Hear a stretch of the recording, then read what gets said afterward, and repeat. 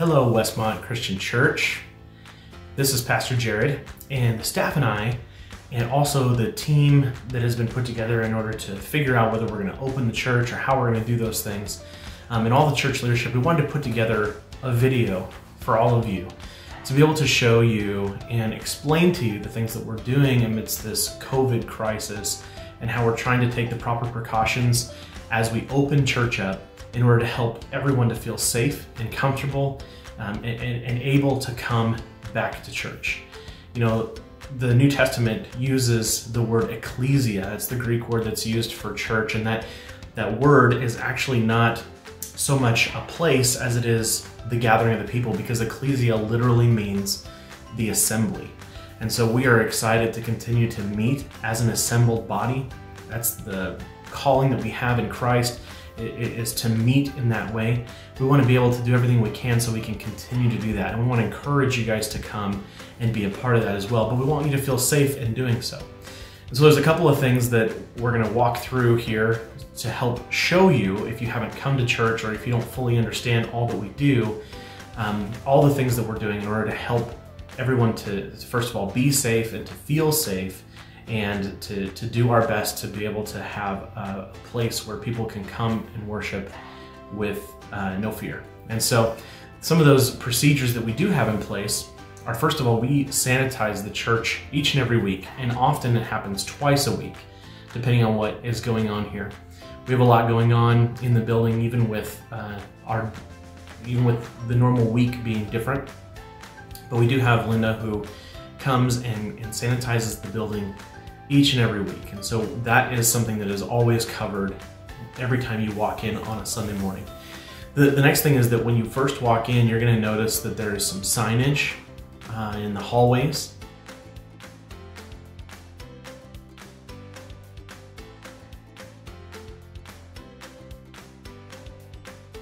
You're also going to notice that there are some hand sanitizer stations.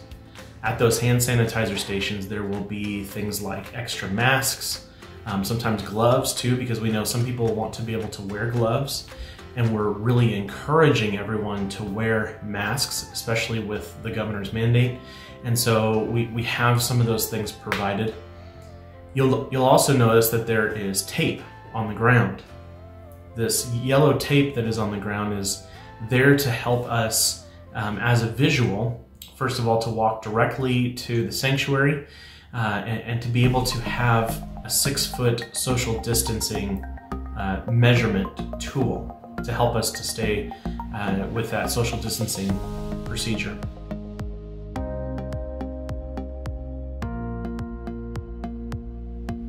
The other thing that you'll notice is that as you walk into the sanctuary, we have the pews laid out a little bit differently. Not that we've moved the pews, but that some of the pews are actually sectioned off. We have some rows that are closed, and those will be identified by some red plates and also some signs that help identify those sectioned off, those closed off rows of pews.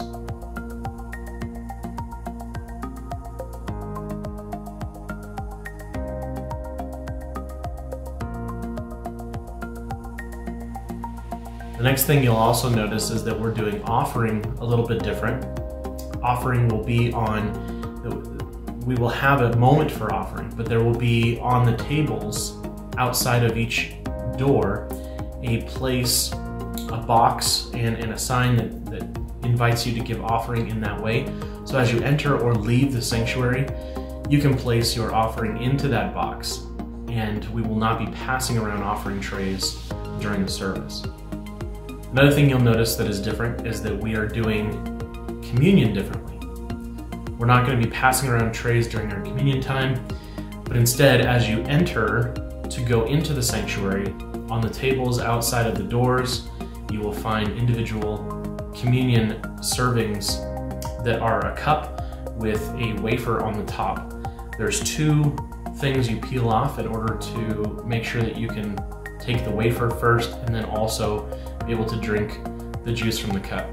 And that'll happen, you just take that with you as you sit, and we'll do that all together during the service.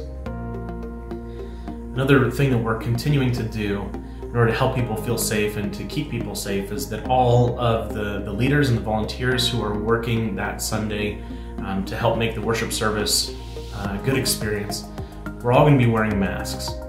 This is to help people to feel comfortable, to help kind of stop that spread as well. And so you'll see the leaders wearing masks. We encourage you to do the same, to wear a mask, and we also encourage you to stay home if you're sick.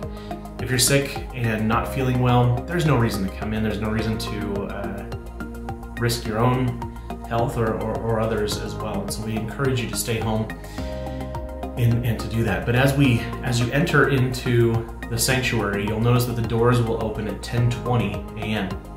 And at 10:20, we just encourage you to go straight in, grab your communion.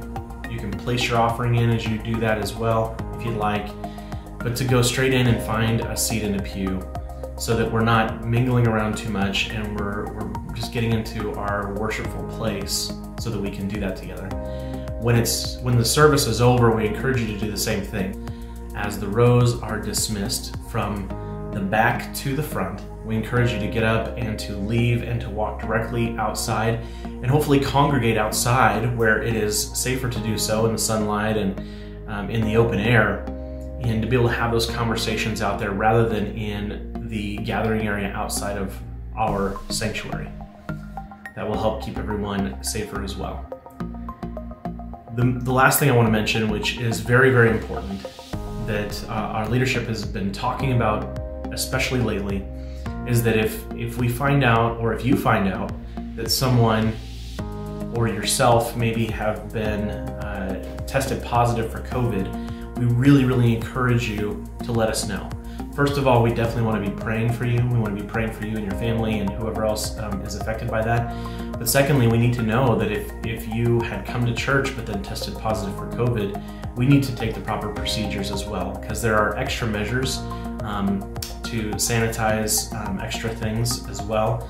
If it comes to that, we may need to even shut down the church for a Sunday to let things be properly given the proper time and sanitization. And so we want to be able to know if you have tested positive for COVID. And then of course to stay away if that is the case too, and do your self-isolation. But we're excited to continue to provide the opportunity for in-person worship. We want to be able to do this. This is an important thing because it's something that God has called us to do, to gather together, and we do not want to neglect the gathering of the saints. And so we're encouraged to be able to continue to do so. We're glad that ways are provided for us to be able to do that in a safe manner. We're doing everything that we possibly can in order to keep us safe and to keep us well. And so we're grateful to God for all these things. We're grateful for each and every person who has contributed to in the leadership, and also those who help keep things clean and help by wearing masks and all those things to help one another feel safe. We're encouraged by all those things.